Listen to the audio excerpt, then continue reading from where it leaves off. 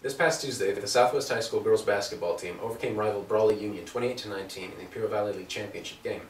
Now, this marked the first time that the Eagles have had sole possession of the crown, and also the first time that they finished 6-0 undefeated in league. Now, a key player in this year's success has been Maci Lerno, who's a senior forward, and she's this week's Athlete of the Week. So, Maci, thanks for joining us. You're welcome.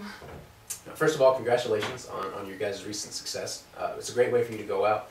I'm wondering if you could just talk to us a little bit about how you think it went. I think it went really good, and then we all just pushed ourselves, and I'm glad to be a part of that team and to have it by ourselves 6-0. Definitely. Now, according to Match Preps, you're averaging, 11 points and 14 rebounds per game, approximately. What do you think it is about yourself that makes you so good at your position? I think because I'm just aggressive, so I just go after the ball, and then it just works out. Obviously. Like that. Sure. Now, what's your playoff situation look like right now? It might be too early to tell who you're playing, but what's your guys' mindset going forward? Just to take it as any other game and push ourselves, and hopefully it all works out. Yeah, definitely. Hopefully.